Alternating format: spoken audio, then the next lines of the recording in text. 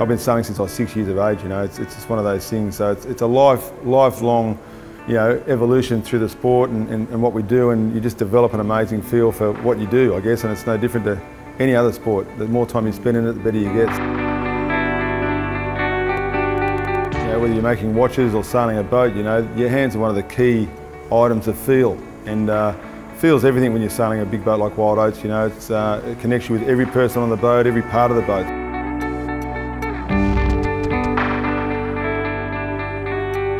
To build a beautiful watch that keeps accurate time, I mean, it's all in the detail. Everything has to be perfect to create a good result, and I think they're very similar in that regard.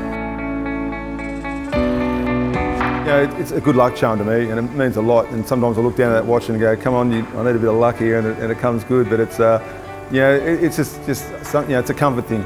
It's on your wrist, and you feel good with it there, and that's what it's all about. Time management, obviously in sailing, is critical. You know, obviously the start is critical, and have accurate time. To hit that starting line bang on time is a big deal. All the manoeuvres we do throughout the race is all about timing. The quicker you do it, the better it is.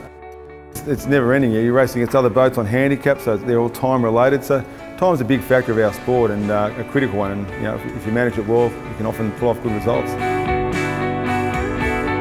Wild Oats XI and the whole team have become, you know, the most successful team ever in that last 71 years of the race history. So it's not very often you get to, you know, write history books, and Wild Oats has certainly been doing that over the last couple of years. So it's something we're really proud of, and obviously we've done that along with Rolex involved as well.